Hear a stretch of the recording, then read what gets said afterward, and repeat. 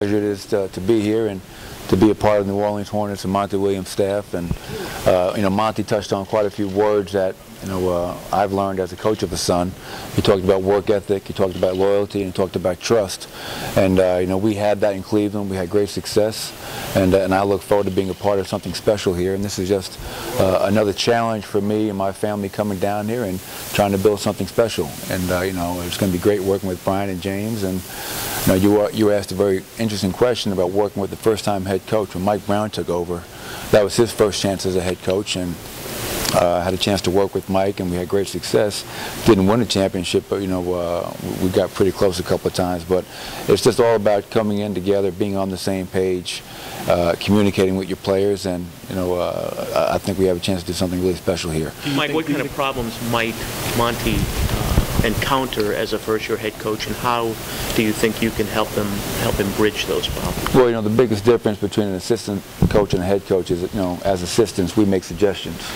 Head coaches make decisions, and that's the biggest difference for Monty. That one seat over is it's not just suggesting to Nate McMillan or to Mike Brown. It's now you make that final decision.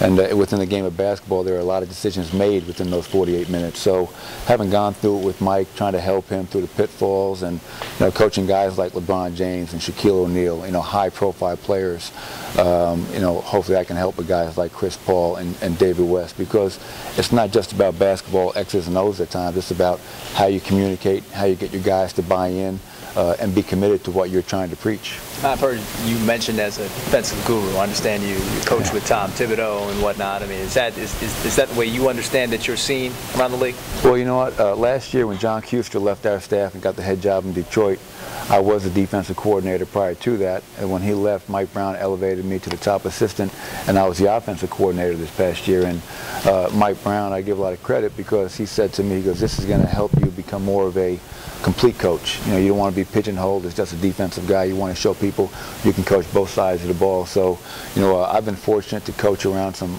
very good coaches, starting with my father, Jeff Van Gundy, Lenny Wilkins, Don Chaney, Mike Brown, and now Monty. And I think I have a good feel for the game, but I like to consider myself a complete basketball coach. Well, I talked about how important it was for you and I guess Coach Popovich to sort of, is it safe to say you guys are drinking buddies over in Argentina, or what was the story there? Well, you know what, I owe Coach Popovich a whole lot, because I got my last 2 jobs, and he was a big part of me getting those jobs. And we spent a week in Argentina with the NBA's Basketball Without Borders program, and he said to me this time, he goes, "Malone, you've never helped me win one game in the NBA, but I keep on getting your jobs in the NBA." And so I owe him a lot, and I look forward to repaying him one day.